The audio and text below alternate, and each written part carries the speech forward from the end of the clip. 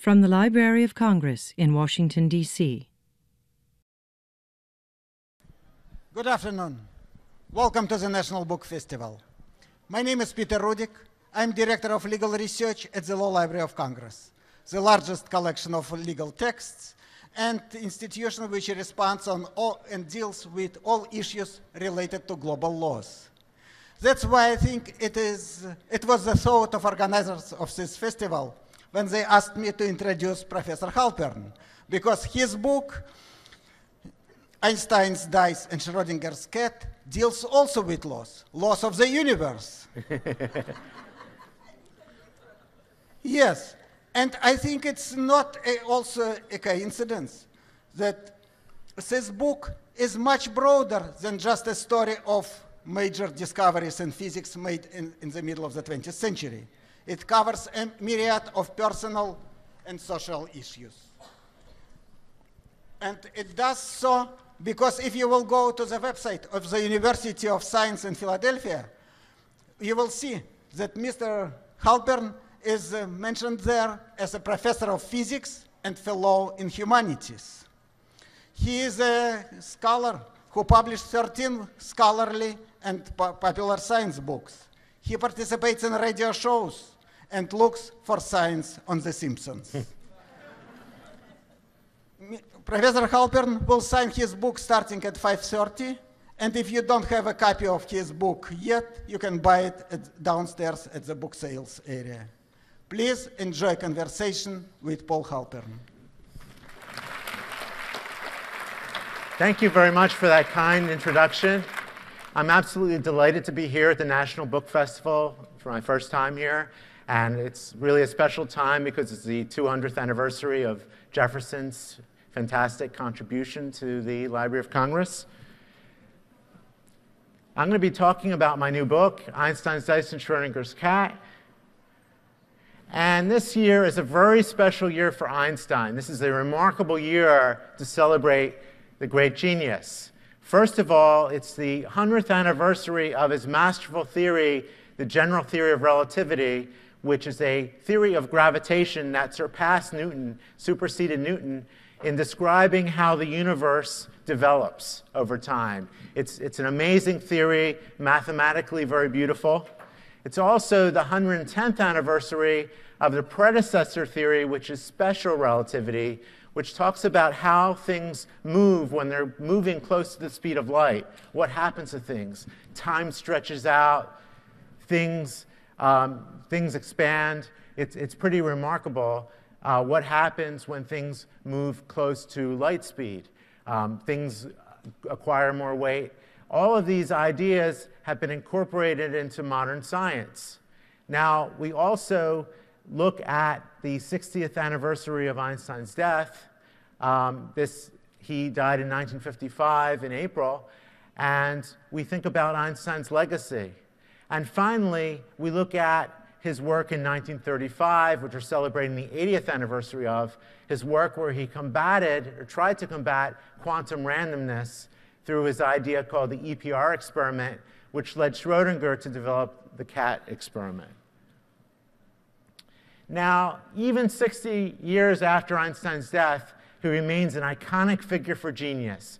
If you see a picture of Einstein, practically everybody recognizes who he is and thinks of him as a genius. Now, this talk is also about somebody named Erwin Schrödinger, who was also a Nobel Prize winner, but I doubt that many people recognize him for his face. People recognize him, rather, for his cat. So when we mention Schrödinger, nowadays, his cat has become an internet meme. So people think of him as a figure that's perplexing because mainly of his cat. Now, I'm not going to go in great detail into his cat experiment, but basically, it's a rather gruesome thought experiment, which has never been tried as far as I know, and it was proposed to demonstrate the absurdity of quantum physics. So he proposed this as a way that people could see how ridiculous standard orthodox quantum physics is. He imagines a cat trapped in a closed box with a radioactive sample, a Geiger counter, and a vial of poison that is triggered by the Geiger counter. The radioactive sample has a 50-50 chance of decaying within an hour. That means that the Geiger counter has a 50-50 chance of going off within an hour, the poison has a 50-50 chance of being released, and the cat has a 50-50% chance of making it for the hour. Now, according to standard orthodox quantum physics, the radioactive substance is in a mixed state called a superposition of being decayed and not decayed until it's observed. That means that until you open the box, if the box is closed, the cat is in a 50-50 state, a superposition of living and dead until the box is open, and then the cat is said to collapse into one of the two possibilities. Well, Schrödinger thought that this was ridiculous. He sent a letter to Einstein to that effect. Einstein thought it was ridiculous, but he didn't win over the quantum people. They thought, well, their theory is still sound, and that's what people think today, that quantum physics, even though it has some ridiculous elements, is still sound. Now, Schrödinger's cat has become, particularly in recent years, a symbol of ambiguity.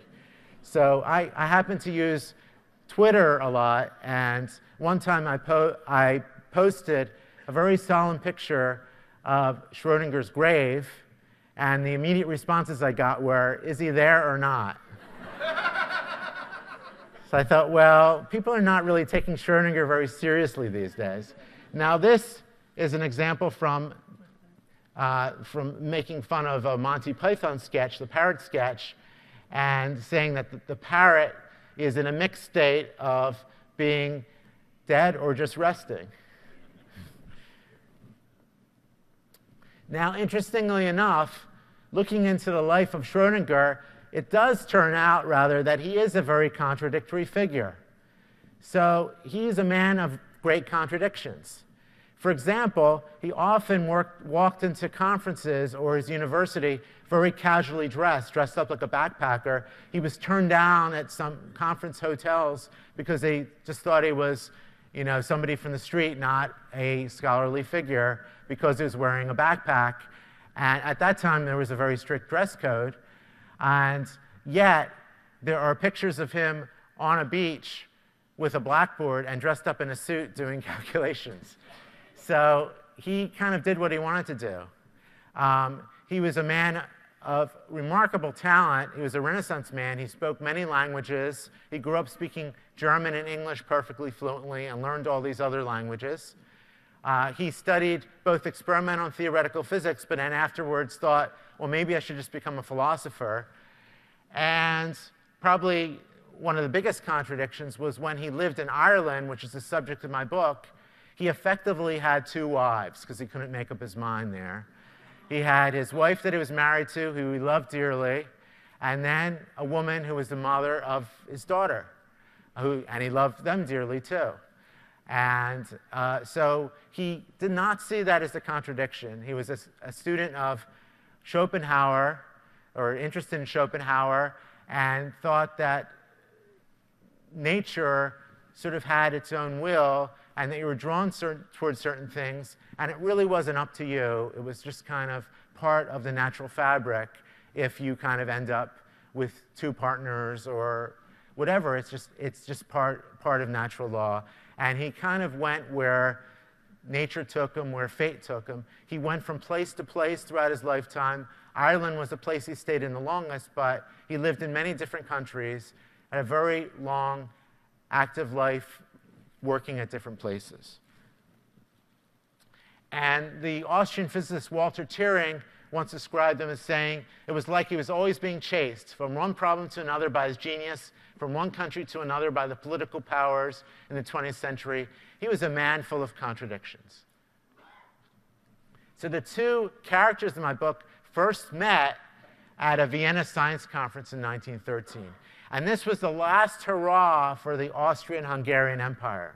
They hosted this very lavish conference in Vienna. All these German-speaking scientists came to it. Einstein gave a talk there. Schrödinger was in the audience. Einstein spoke about his new theory of gravitation. Now, I said that this is the 100th anniversary of the final version of his theory. In 1913, he was still developing it. So he had kind of a rough sketch version, called the Endfurt version in German, which was a preliminary version that he talked about at the conference. And his idea was to replace Newtonian gravitation, which is action over a distance, with the warping of space and time. So just by, like if you take a piece of paper and put a massive object on it, if you take the universe and put a massive object, space-time itself becomes curved, and that predicts how other objects will move. So, for example, if you had a trampoline and you curve it, and then you put a ball, and you try to make the ball move in a straight line along the trampoline, the ball is going to travel on a curved path. Well, that's what reality is like. Anytime there's a heavy object, gravitation is the warping of space-time in that region that causes things like Earth and the other planets to move in elliptical paths rather than straight line paths. Now, going to Einstein's talk, Schrödinger became very interested in theoretical physics, and he wanted to pursue that. But unfortunately, he was drafted into the Austrian army in World War I. And at that time, Einstein was a pacifist. He did not serve in the war. He actually spoke against World War I. He continued to work on his theory. He published it in 1915. And it's a simple set of equations saying that matter tells space how to warp. Space, in turn, tells matter how to move. Schrödinger learned about the theory while he was on the trenches, literally, in World War I. And there's a picture of him at the battery in Prosecco near Trieste. Einstein made some key predictions in his paper, such that the sun bends starlight because of its gravitational presence. That can only be tested during solar eclipses.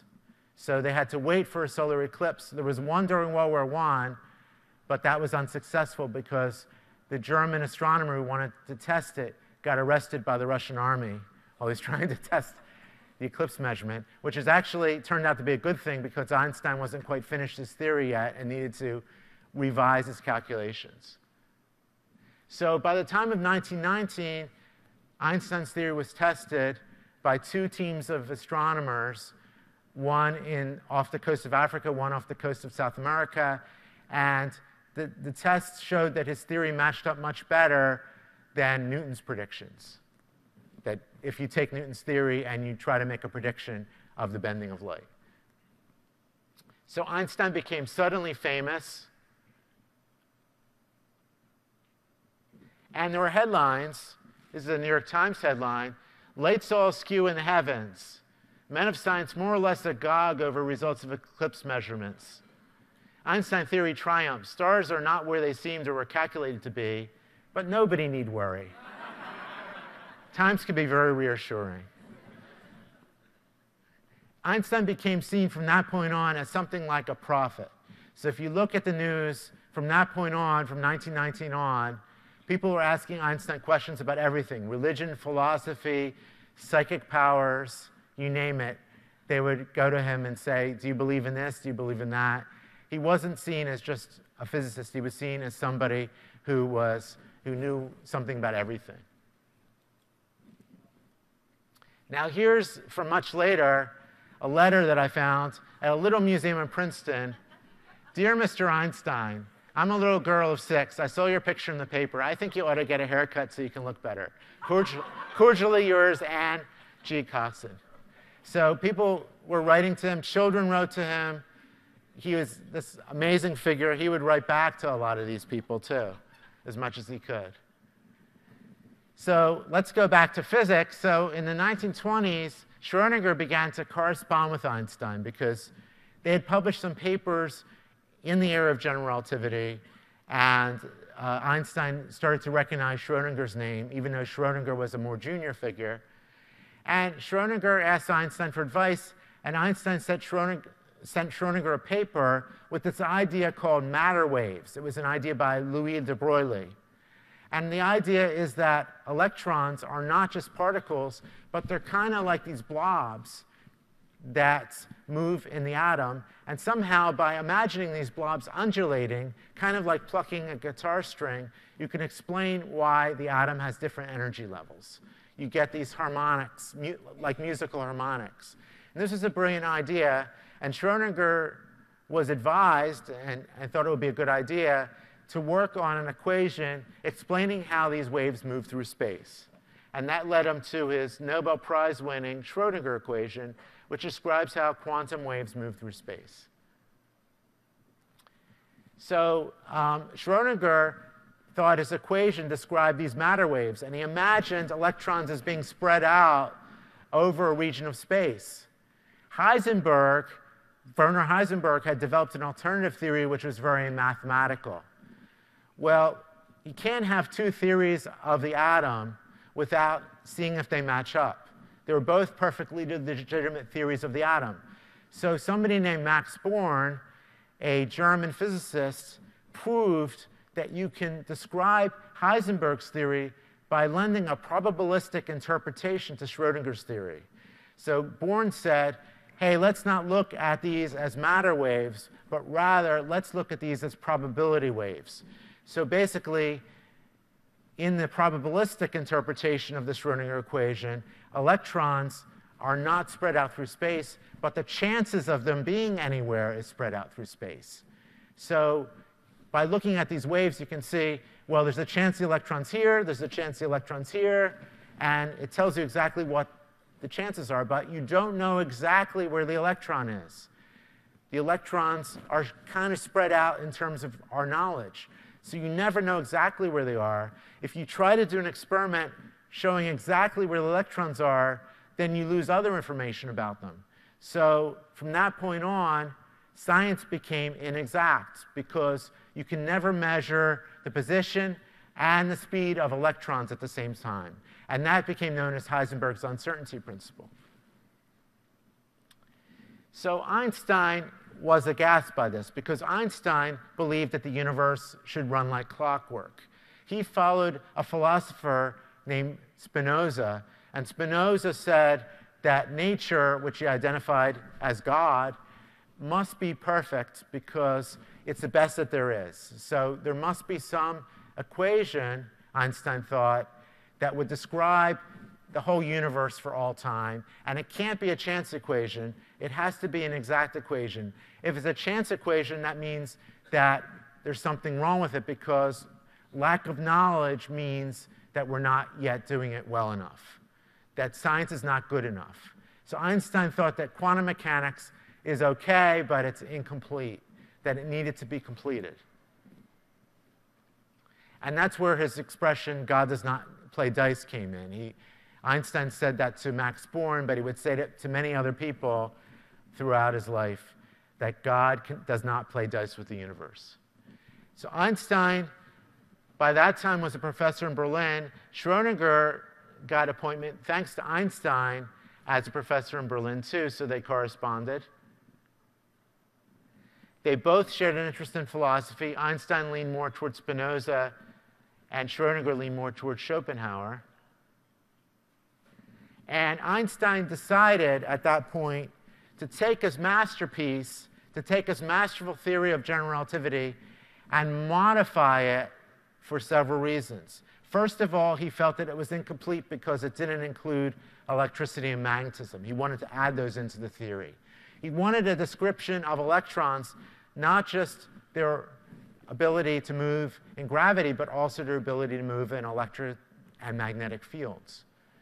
So he wanted to modify general relativity, but he also had the hope of using it to supersede quantum physics, to come up with a deterministic theory that yields the same results as quantum physics, so that he could go to people like Niels Bohr, who advocated also probabilistic quantum physics, and Heisenberg, and say, well, look, your theory is okay, but now I have a theory that's better, that predicts exactly where electrons are for all times.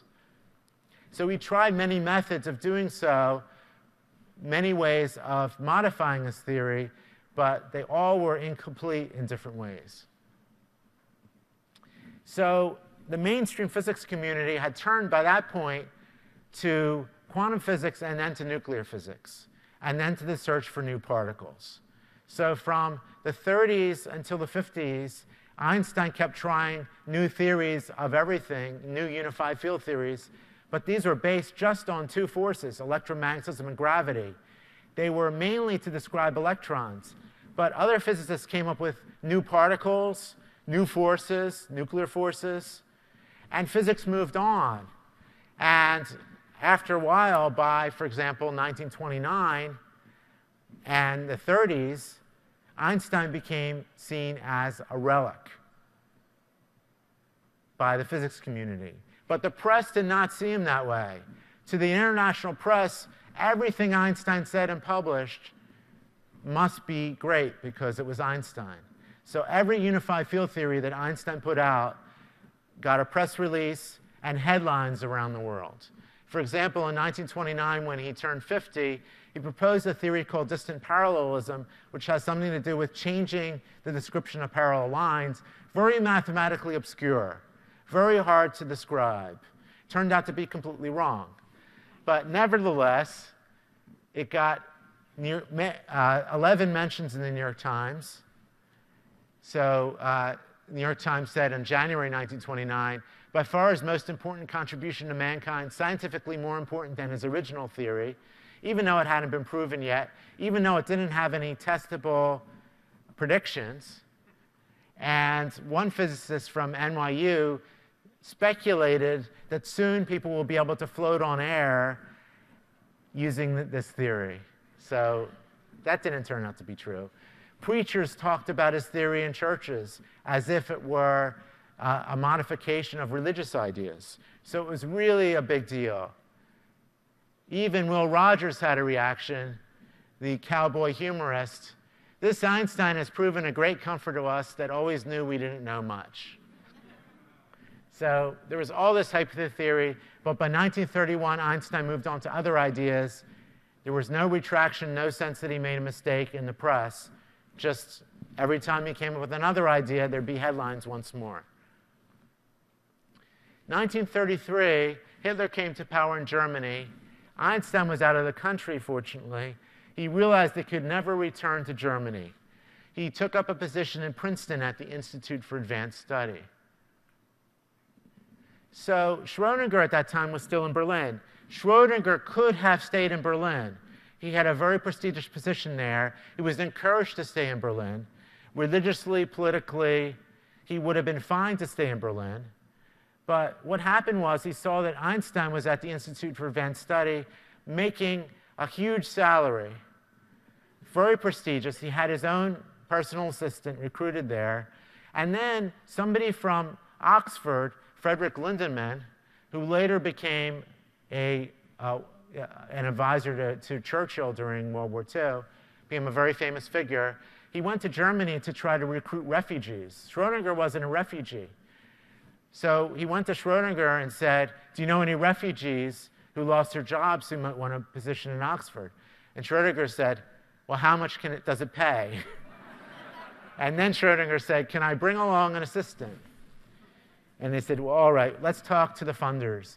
Okay, we'll give you this salary and you can bring along your own assistant. So Schrödinger said, great, I want to bring along Arthur March. We're collaborating with each other. Well, that turned out to be not exactly true. Actually, Schrödinger wanted the assistant Arthur March because Arthur March was married to Hilda March.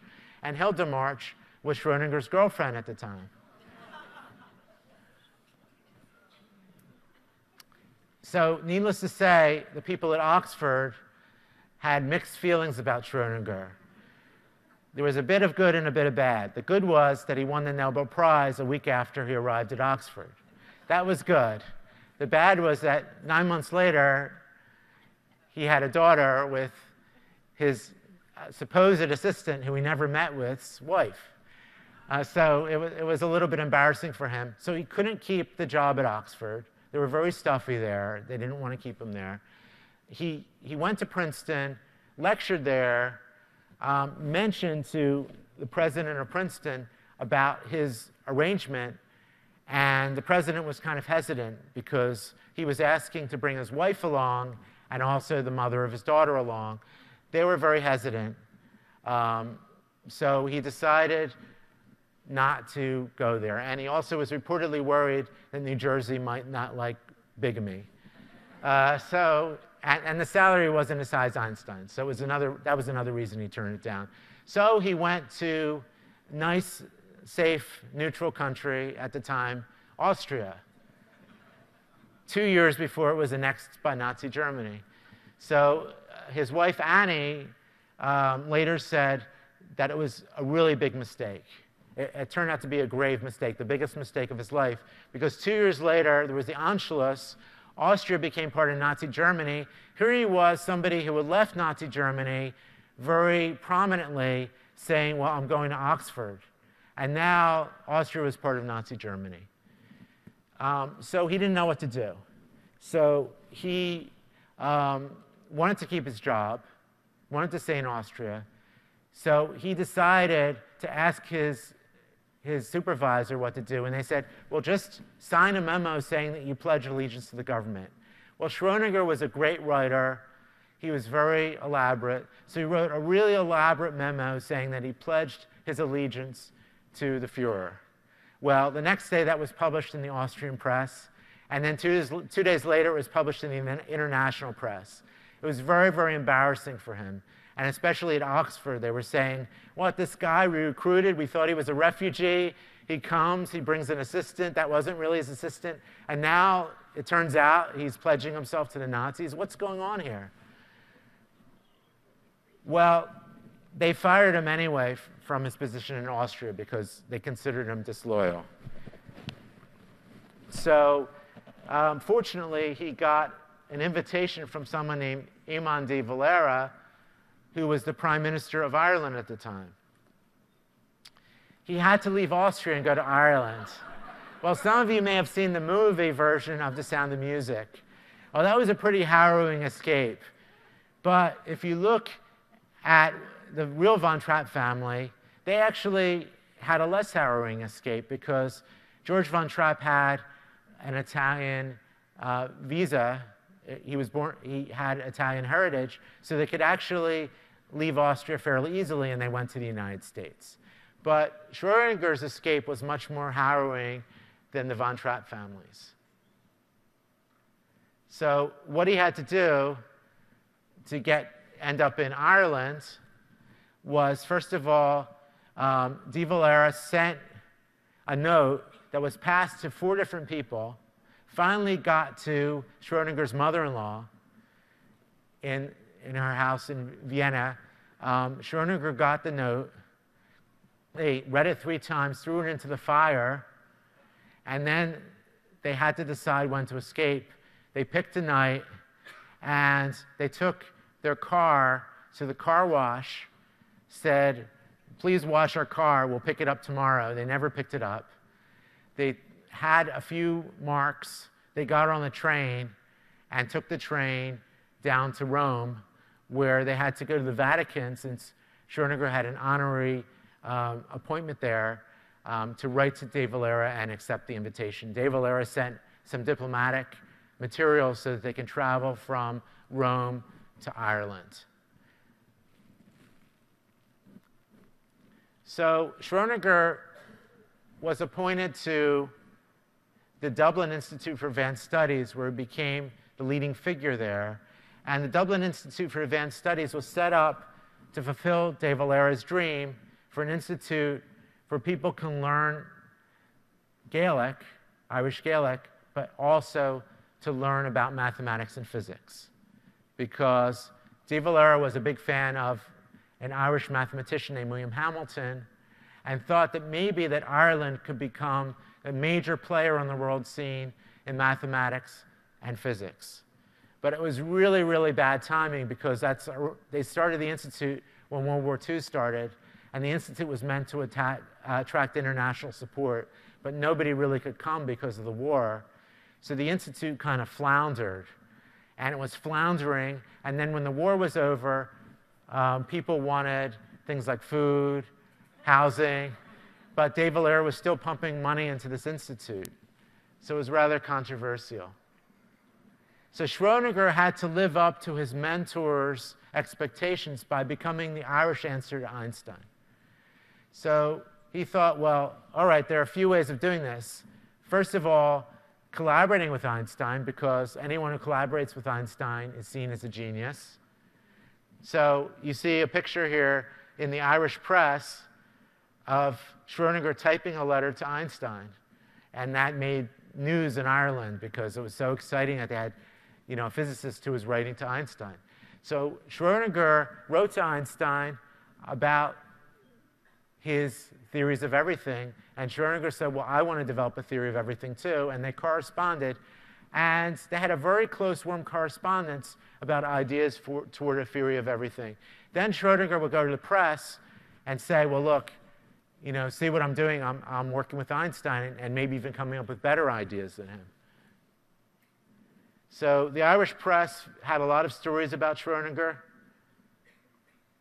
This story is the Adam Man at Home. That's Schrödinger with his daughter, Ruth, who's still alive today, living in Austria, playing chess. And every couple of weeks, they exchanged letters about theories of everything. Einstein was really delighted because Schrödinger critiqued the idea of randomness in quantum physics. So Einstein called Schrödinger his nearest brother. They developed very, very similar theories. But then Schrödinger would go to the press and brag that he had insights that Einstein lacked because he saw flaws in Einstein's theories. And Einstein wrote in April 1943 to Schrödinger that there was one type of model called affine theory that had found a beautiful place in the graveyard of my unfulfilled hopes. It was a theory he had worked on many years before that, and basically he was saying that the theory is dead. Well, Schrödinger went to the press and said, well, actually, I've been able to work out that theory that Einstein couldn't work on, and I actually have some predictions. So he made some predictions about Earth's magnetic field.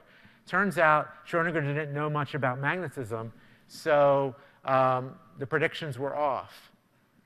Nevertheless, the Irish press had a big headline, Einstein had failed, and quoted from Einstein's letter that Schrödinger showed to the press that the old theory had been in the graveyard of his hopes.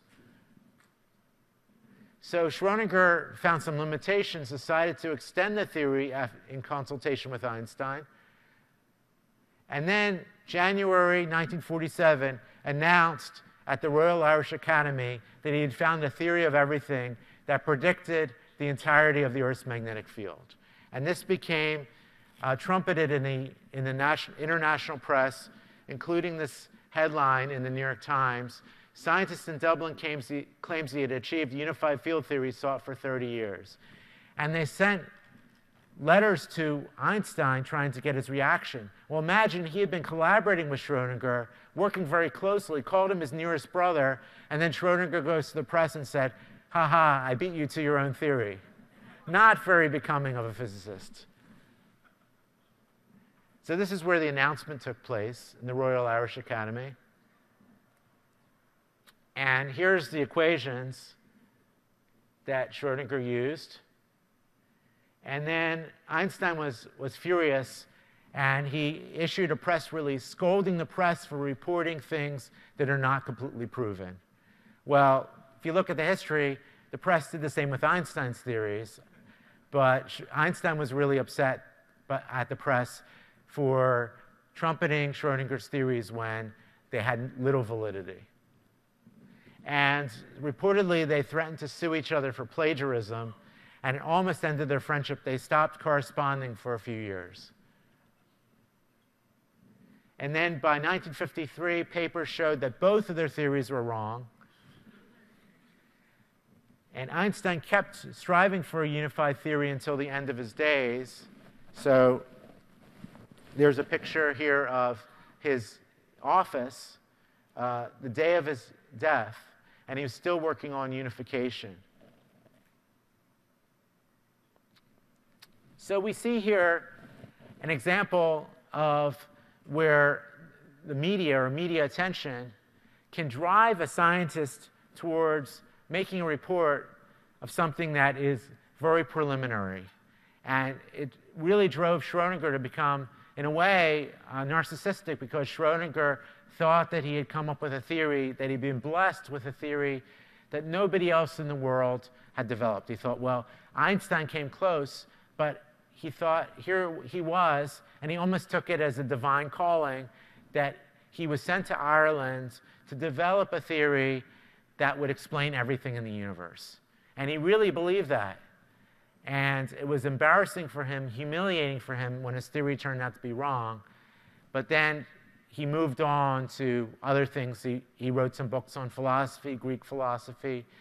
And finally, luckily, before Einstein died, they had corresponded a bit and kind of made up right before that. Schrödinger died in 1961. So more about Einstein, Schrödinger, and their quest for unity is in my new book. There's a lot about Einstein's life, Schrödinger's life, their friendship, and how they fought together against quantum randomness and tried to work on a theory of everything. And scientists today are still trying to pursue a theory of everything, taking up from where Einstein left off, but this time they're trying to integrate quantum physics, which Einstein didn't like in its probabilistic form, to try to come up with a theory that includes the four known forces, including the nuclear forces, but also includes quantum theory and can explain the whole universe. And that's where we stand today. So the search for unification still goes on today. So, thank you.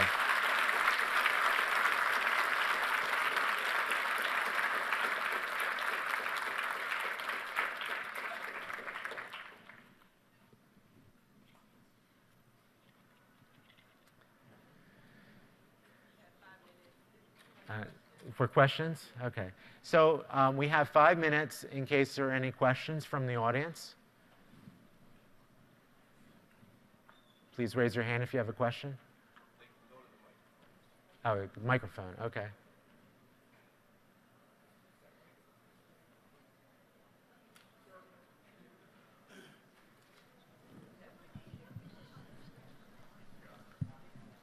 All right, is this thing on?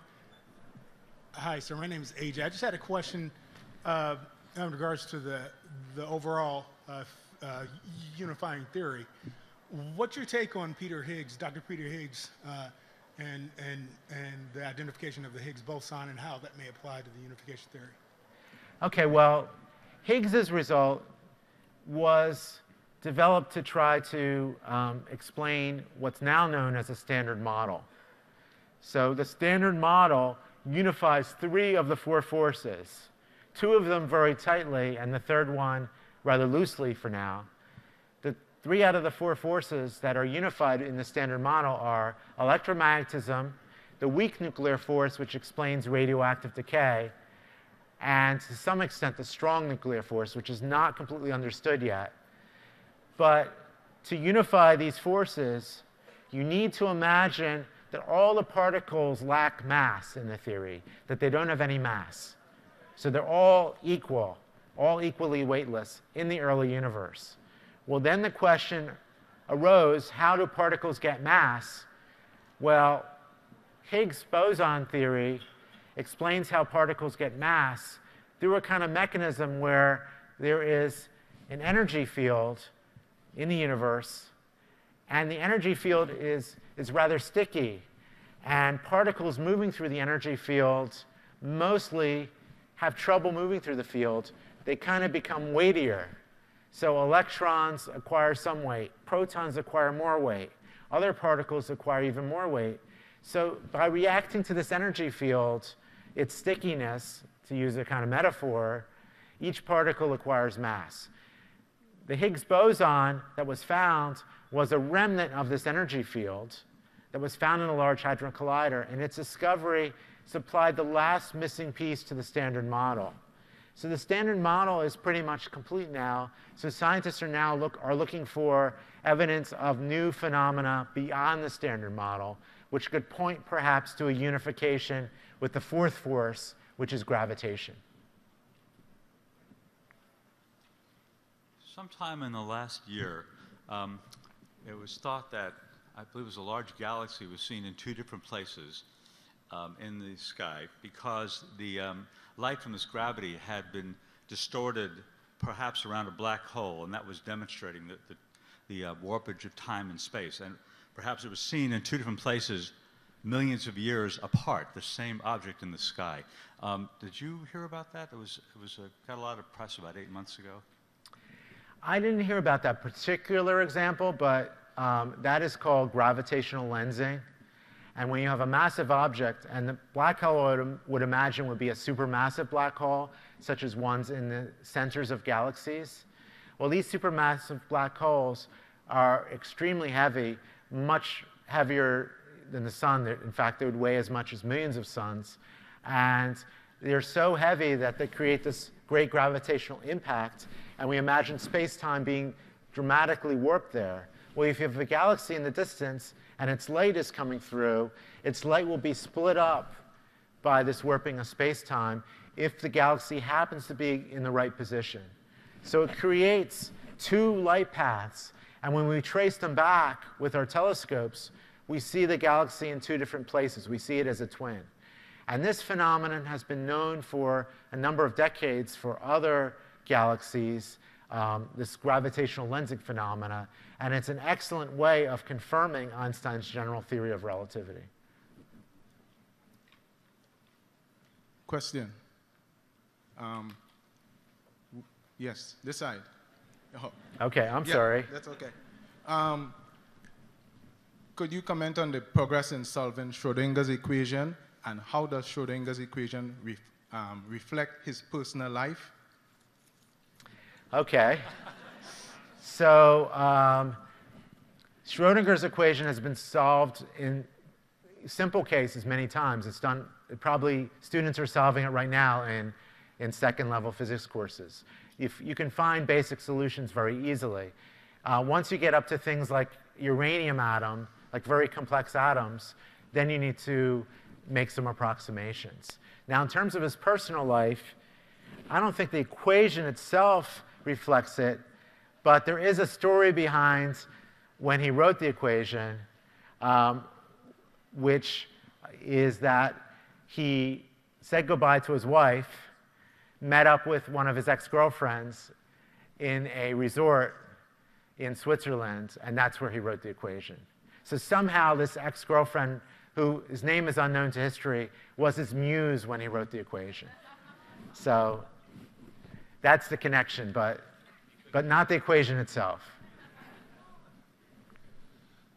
Could you discuss over this side now? Okay. Sorry, the light is lights right in my must be eyes. terrible, yeah. Could you discuss a little more the connection between quantum randomness and the Schrödinger's cat example? I mean, my understanding of the example was that it was disproving quantum randomness because it's basically saying, well, if you can't tell whether the atoms decayed, then you wouldn't be able to tell whether the cat's alive or dead, and that's really absurd.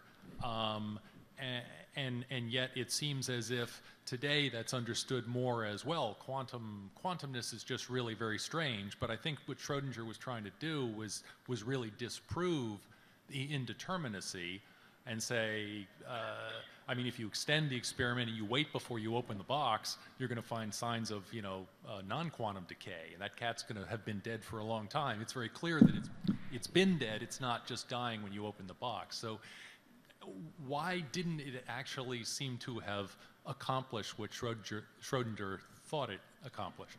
Well, there are a number of reasons for that. First of all, even though the Schrödinger's cat thought experiment is well known now, it wasn't very well known at the time. And secondly, he was trying to show the absurdity of indeterminacy, but also the absurdity of connecting something that's macroscopic with something that's microscopic.